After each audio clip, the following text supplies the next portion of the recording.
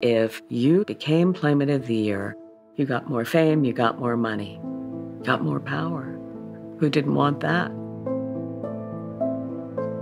After they promised me Playmate of the Year, Marilyn called me and she said that Hefner wanted to meet me.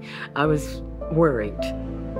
I had been asked to go to the mansion. I avoided it, but I really had no more excuses left. So I went with her. I was extremely nervous because I just simply knew that if I didn't go to bed with him, I wasn't going to get Playmate of the Year. I mean, I had that in my gut. I wasn't for sure. I just thought, if he asks and I say no, there goes that money out the door and everything I worked for, right? What a joke. It comes to that. I mean, when I first arrived, it seemed like most of the women who are coming through and testing for Playmate felt like they had to sleep with him to get Playmate of the Year.